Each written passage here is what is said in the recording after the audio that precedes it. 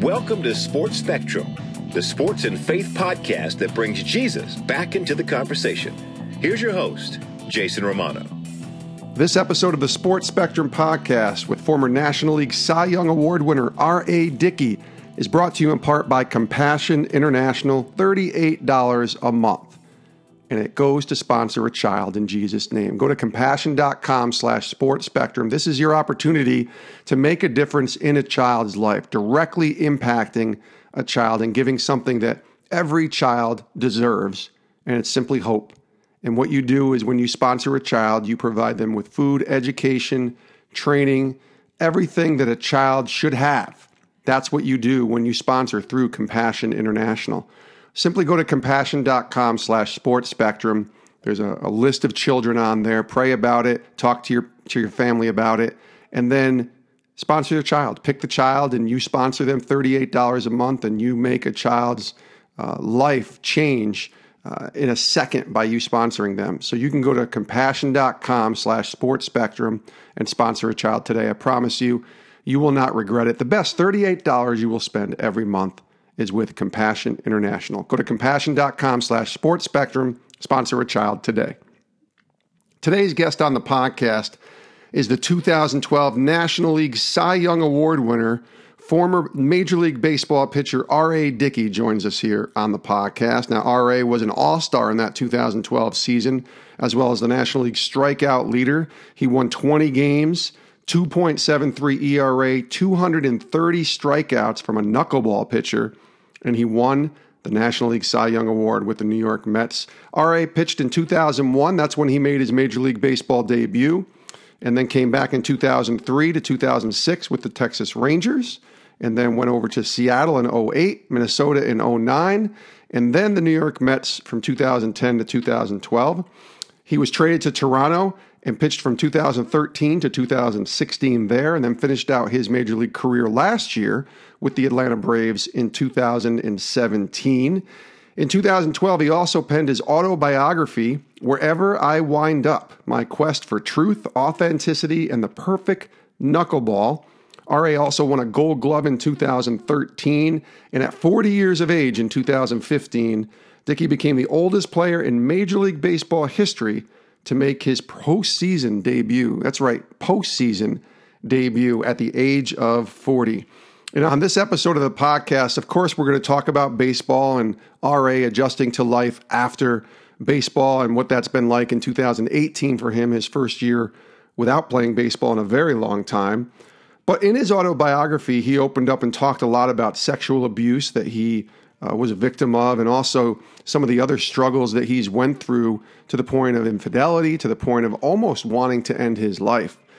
And then God saved him, along with a bunch of other really amazing moments and people that were put into his life. And this is about as deep a podcast as I can remember doing with an athlete, certainly. And R.A. is so authentic and so genuine and so transparent in the struggles that he went through and kind of where that brought him, and kind of to where he is now, where he's able to impact people by telling others about Jesus and about his story. So it's really a fun conversation, a deep conversation, and a very impactful, I think, conversation with former Major League Baseball pitcher R.A. Dickey. Let's take a listen here on the Sports Spectrum podcast. R.A., welcome to the show. Thank you. I'm happy to be here. Great to talk to you. Now, we're taping this in the summertime, late July. First time in a long time that you haven't pitched in a baseball game or been a part of a baseball team here in 2018. How has this year been going for you without baseball for the first time? You know, and I think in all honesty, it started kind of rough because when you've done something for 21 years of your life professionally, and then another, 6 or 7 as an amateur, you're never home in the spring and summer, so you really don't know the rhythm of what that's like. And put on top of that, being married and your wife being the boss while you're gone the whole time, and you get home and want to input. It's there's a rhythm to that I am learning, and has taken some time to really kind of come full circle. So it's been challenging in that regard, but also because the first couple of months, I felt like it was the right timing to walk away. But, in all honesty, I still felt like I was good enough to play and had offers on the table that I could have taken. And so to try to be, obedient to the conviction that I was feeling was very difficult. What's been the best part and the hardest part, I guess, to not be a baseball player and be a part of a team this year? Well, you know what? The best part, and this will come as no surprise to the listeners, I'm sure, but just getting to pour into my family.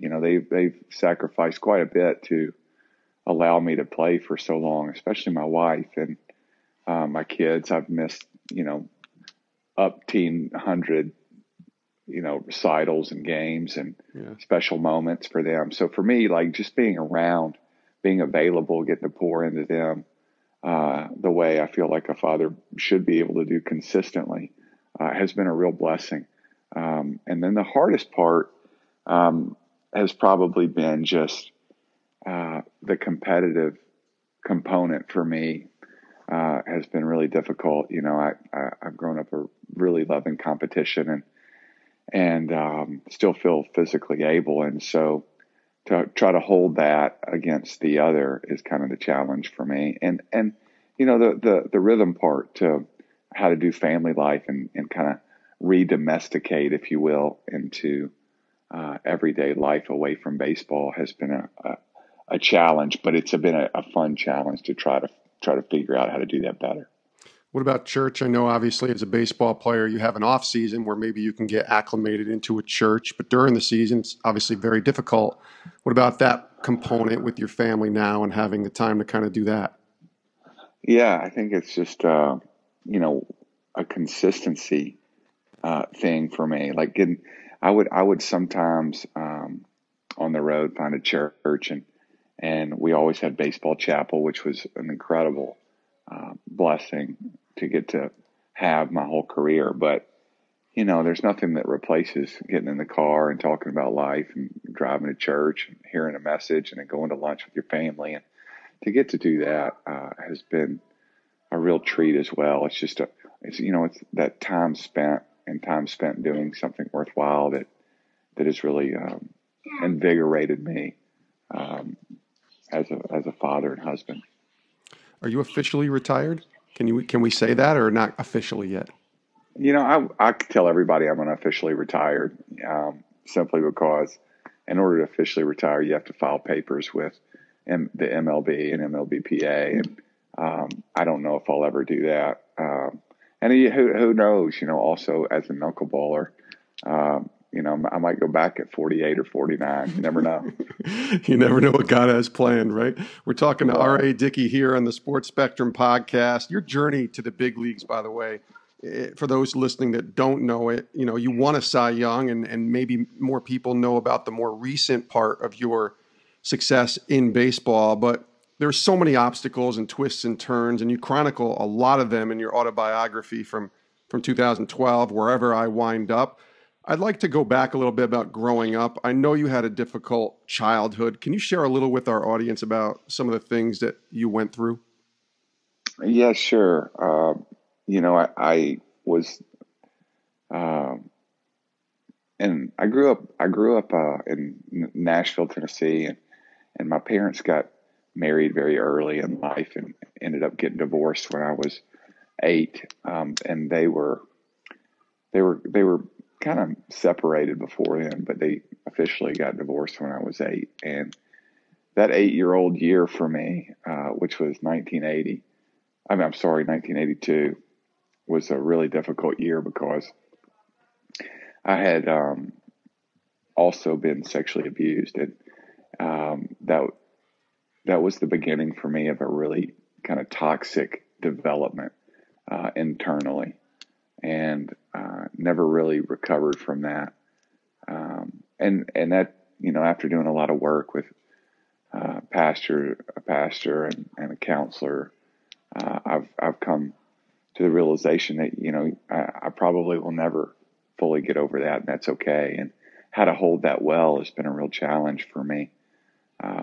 But anyway, that led to a lot of poor decisions as a young adult, and even as a husband, just trying to figure out how to do that part well. I never had that modeled for me, so didn't really know how to treat my wife or be a good father. And I'm still learning all those things, don't get me wrong, but in that moment I was in a real unhealthy way. Just not happy with myself in a whole lot of ways. And so, in 2005, I was, 31 years old. I was seeing the end of my career, where I haven't really achieved very much. My whole identity probably was tied up in who I was as a baseball player. And, I felt my marriage wasn't good. And, a lot of things were kind of coming down on top of me. And I just, I wanted to end it really. And it was very difficult because there was always this conflict because I'd become a believer at 13, but I hadn't really cultivated that belief very much. I certainly believed in Jesus and that he was who he said he was.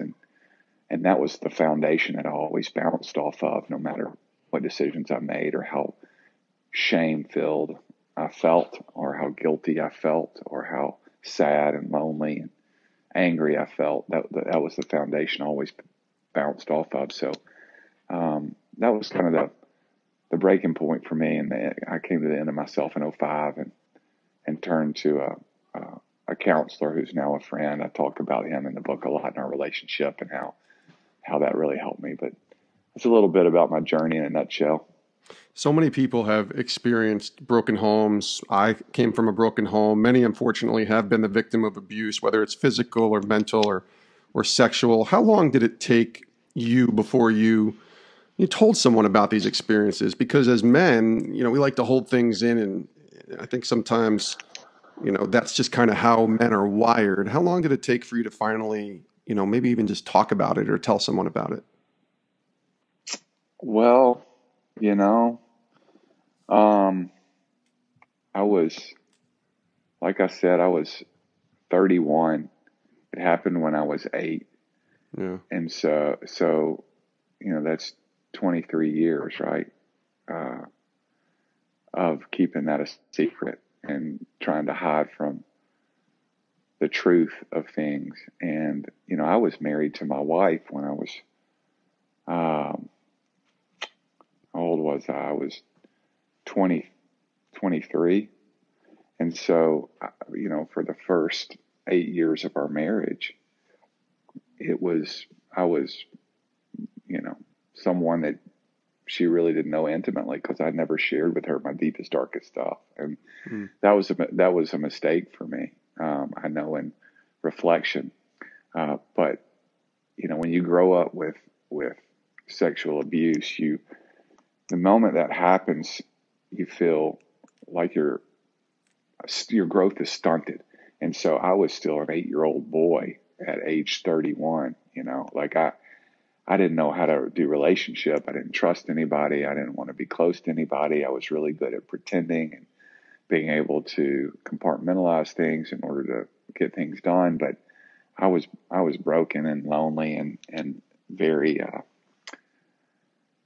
dissatisfied with life. And, I would blame other people for things. And, I just really didn't know how to live fully. I just was surviving. And to answer your question, that's the way I lived for 23 years, which is a long time. That's enough time for things to become almost fossilized if you don't get the chisel out and start breaking them up. And thankfully, I had a lot of people who loved me well come alongside me once I decided to tell the truth about my life, and that saved me. You also mentioned, pastors and counselors and other people who were able to help you. I think a lot of people look at especially people maybe in sports and that machismo, where men we're tough. They look at counseling as a weakness. Reaching out for help as a weakness. Share with our audience and why that isn't the case, and why counseling was so vital to your, mental and spiritual health? Well, that's a great question and a very good insight. And I'll be the first to admit that I was in that camp previous to kind of my moment, my end of myself moment. Yeah. I always kind of looked at counseling as a crutch, and I had all the answers, and that's just, for me, it was a product of being uneducated about it, and also the product of the enemy knowing how he could attack me in a way that made me think I had all the answers.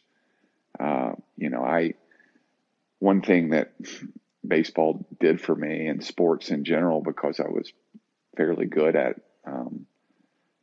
football, basketball, and baseball are the sports I played in high school as an amateur and going up, and I was pretty good at all of them. And it gives you this validation that, you've got it all figured out, and, you're something special, and, other people don't have what you do. And I would say that there were times, and I've repented of this, but there were times when, I felt like I was probably better than most people I talked to, that arrogance that comes with that. So being able to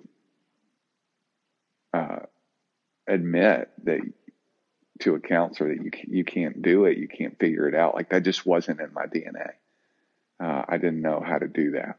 I didn't have the equipment to be able to do that. And it was, again, the culmination of a lot of horrible things that kind of came to a climax to force me to realize, and, God yanked me by my neck and said, "Hey man, you're going to live differently. Like, I've got something better for you. I've started a work in you that I want to finish, and this is not it. And if I have to use baseball and the things that you love the most, your family, to bring you to your knees, I'm going to do that." And he did. And thankfully, I had a guy in my life that was recommended to me by someone that was a life-changing human being for me. And the thing that changed it for me, Jason, it wasn't some, grand epiphany of realization in, a sterile room with me laying down on a couch, and, right. The kind of the picture that everybody paints of counseling and psychiatry and all that. It was simply a man sitting across from me that said, "Hey man, I don't know what you've been through." And at this time, I hadn't shared about my abuse. I hadn't shared about my struggles with suicidal thoughts. I hadn't shared anything. I have another man sitting across from me and saying, "I don't know what you've done or what you're going to tell me or what's in your heart, but you need to know that I'm never going to leave you." And that was a moment for me. That was a moment for me because I believed him. It was authentic. Obviously he had dealt with a lot of people in crisis, and I don't know if and I couldn't care less if he had told other people what he told me, but I believed him when he said it, and it did something to me in that moment. It was like God was speaking through him. "I will never leave you or forsake you," right? I will not run away from your crap. I will not be appalled. I will not be,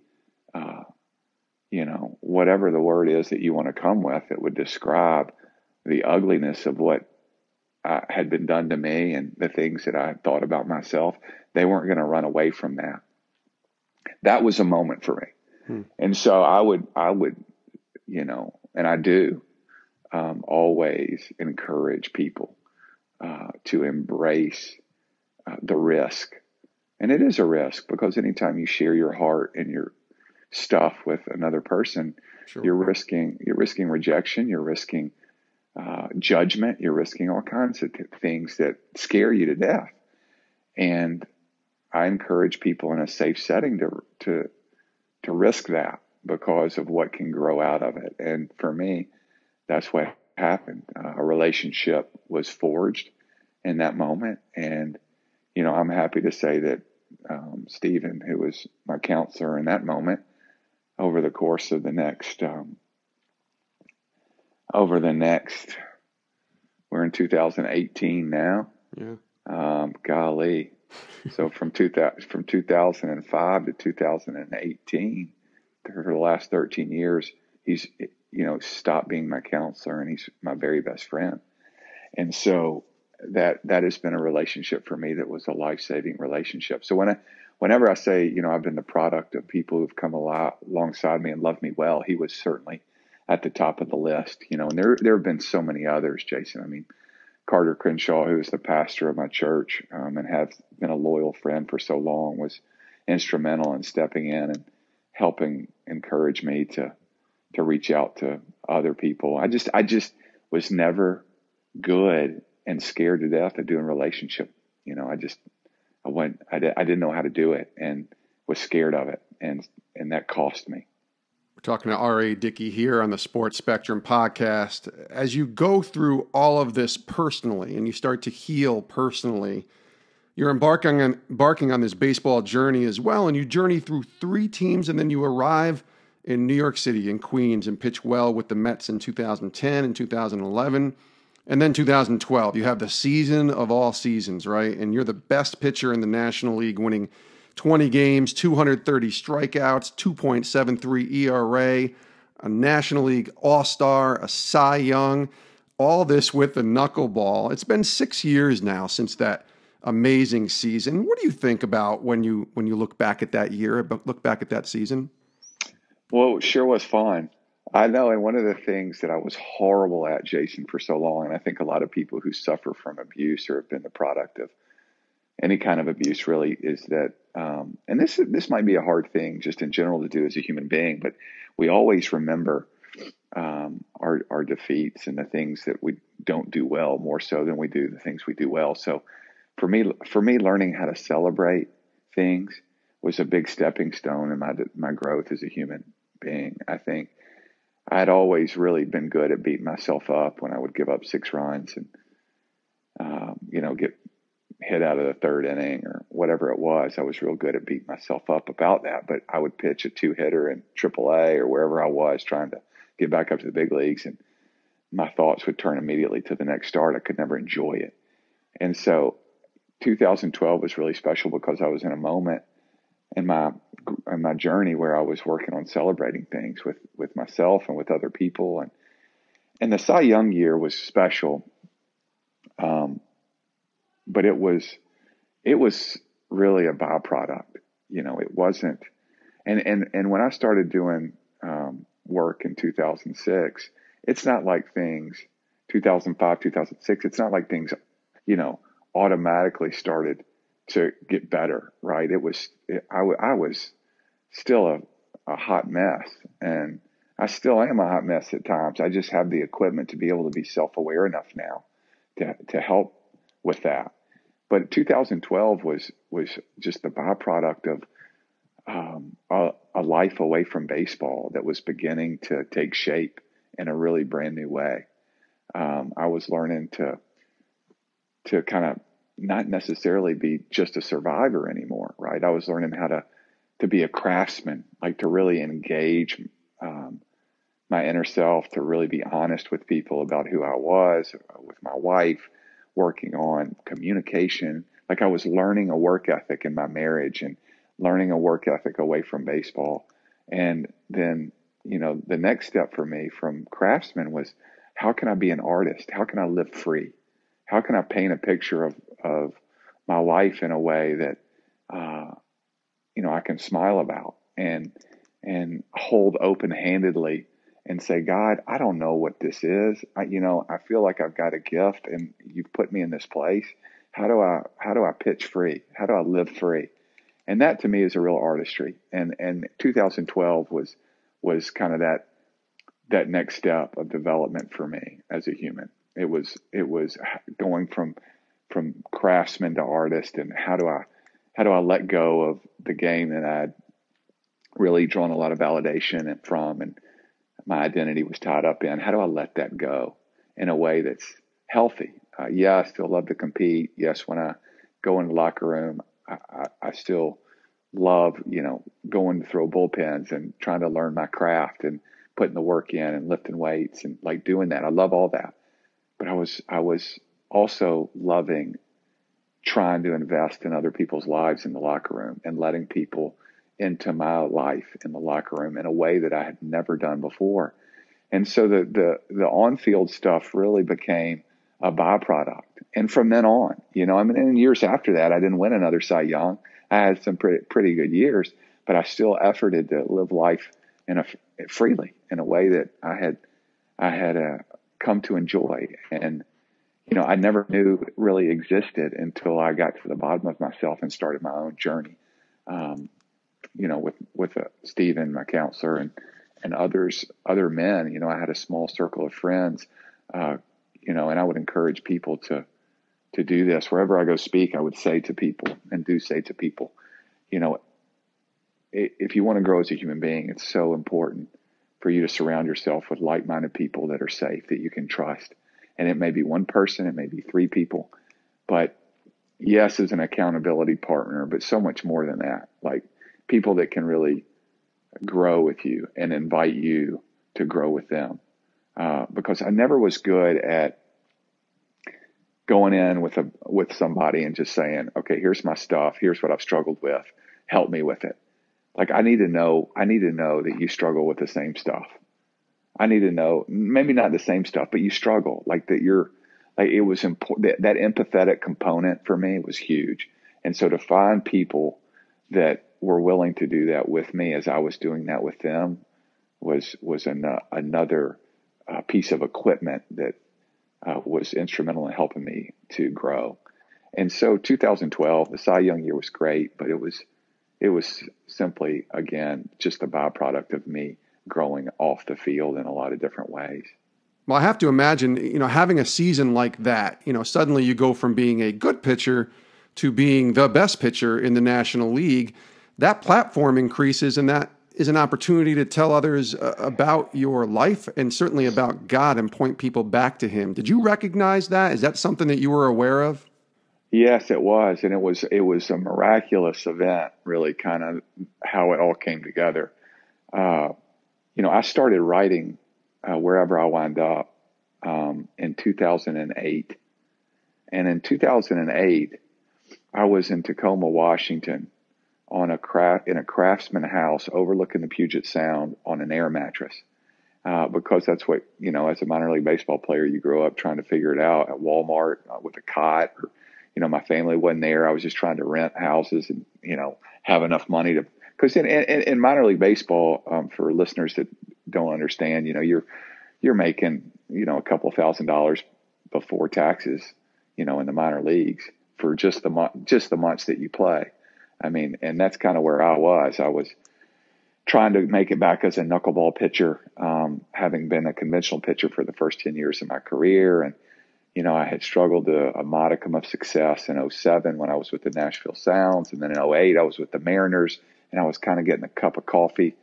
And I felt like God wanted me to tell my story. And he had started to give me the equipment from 2005 to 2008 and working with Stephen to be able to do that. And I felt like it was time to share. So I started writing that book in 2008. But when it got to my sexual abuse, I couldn't do it. Like I had to put it down.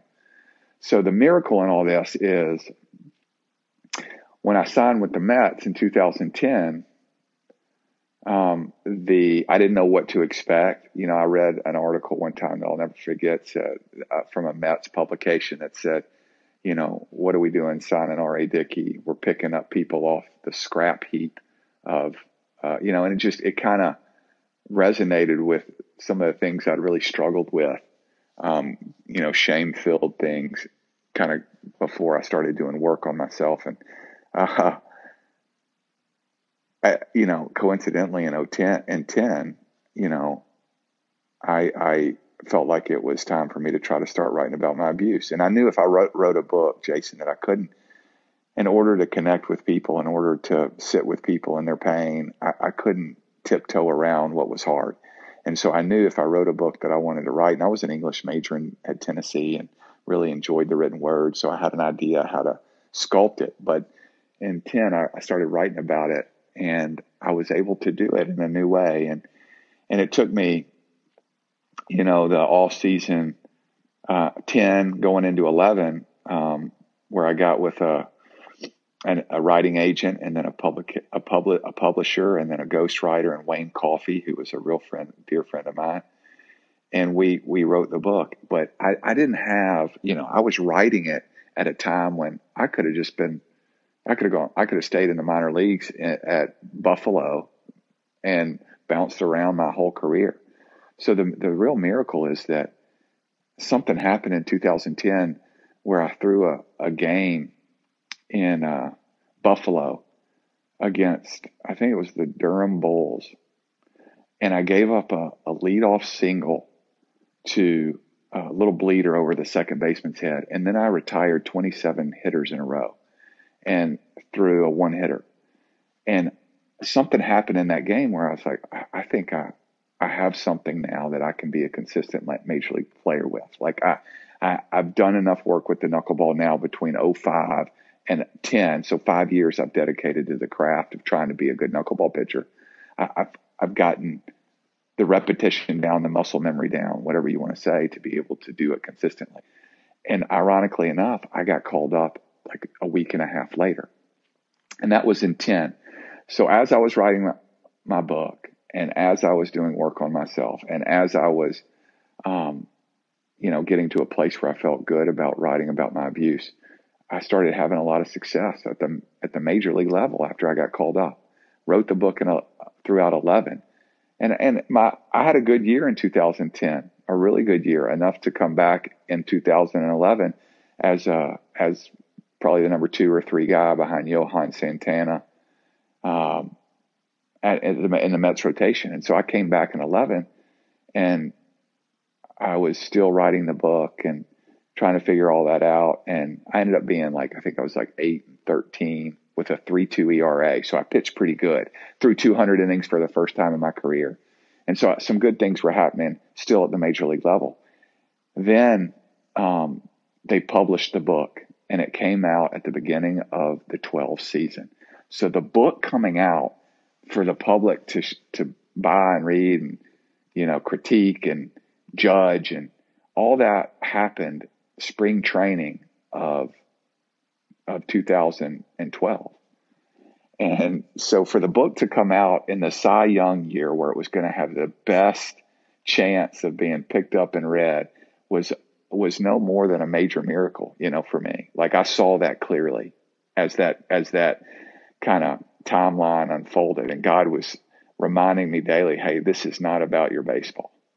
Like, this is not like your back-to-back one hitters, your whatever else. It's not about your baseball. And I had to keep reminding myself that it wasn't about my baseball, because that's what I wanted to believe. I wanted to believe that, I've achieved this now, and this should be happening. I put in so much work. This is just, it's right, it's just, it's fair, it's blah blah blah. Like, that's the enemy was attacking me in that moment, and a bunch of subsequent moments after that with that. And so, good friends and Steven and others were reminding me, hey, look, dude, this isn't about baseball. This is about something so much better and more eternal, and that will outlast your career, And so you need to understand that, to keep holding it lightly, like to keep holding baseball lightly. And so that it took that to remind me of that, and that was so helpful. And so that was kind of, in answer to your question, that was a kind of a roundabout way of getting there. But yes, I was aware, and others were aware, that God was putting together kind of a mosaic in order to put the book in as many people's hands as possible. And, thankfully it ended up being a New York Times bestseller, and that's, people are still asking me to share about it. And I have a platform now post baseball to be able to talk about Jesus and share my story with in a way that I hope is encouraging. He is R.A. Dickey, longtime Major League Baseball pitcher, 2012 NL Cy Young Award winner, 2012 All-Star, NL strikeout leader, 2013 Gold Glove winner. Listen, this has been awesome, R.A. And you know what? We didn't even get a chance to talk about our mutual love for Star Wars. We'll have to save that for another time, of course. But it's been really great to hear your story, and just grateful and thankful to you for taking the time to join us here on the Sports Spectrum podcast. Thank you, and we'll hopefully catch up with you again soon. Yeah, it was my pleasure. Thank you so much. And we're truly thankful to R.A. Dickey, longtime Major League Baseball pitcher, 2012 National League Cy Young Award winner, for joining us here on the Sports Spectrum podcast. His book, again, released in 2012, but a really good read and worth going back and look at. It's called Wherever I Wind Up, My Quest for Truth, Authenticity, and the Perfect Knuckleball. It's available on Amazon and everywhere books are found. And so we thank R.A. for joining us here on the podcast. We also thank you for listening, and we thank Compassion International for being a sponsor with the Sports Spectrum podcast. Go to compassion.com/Sports Spectrum, $38 a month. Change a child's life. I mean, that's what we all are called on this earth to do, is to give back and to serve others. And this is a way to give back to the least of these and to impact a child's life. We're talking about food, education, medical training, everything that is needed in a child's life to provide them with hope and a future. That's what Compassion does, and that's what you can do, making an impact on their life for just $38 a month. Go to compassion.com/Sports Spectrum and sponsor a child today. Thanks so much for joining us here on the podcast. Reach us via email, as always, jason@sportspectrum.com. And if you like this interview with R.A. Dickey, maybe take a screenshot of it and share it. Share it on your Twitter page, your Facebook page, your Instagram page. Let people know about the intersection of sports and faith and the stories that we're telling here on the Sports Spectrum podcast. And as always, follow us over at Twitter, Instagram, Facebook, like our YouTube channel, and check out all of our content, including a daily devotional over at sportspectrum.com. Thanks so much for joining us. Have a great rest of your day. We'll see you next time right here on the Sports Spectrum podcast. Have a good one.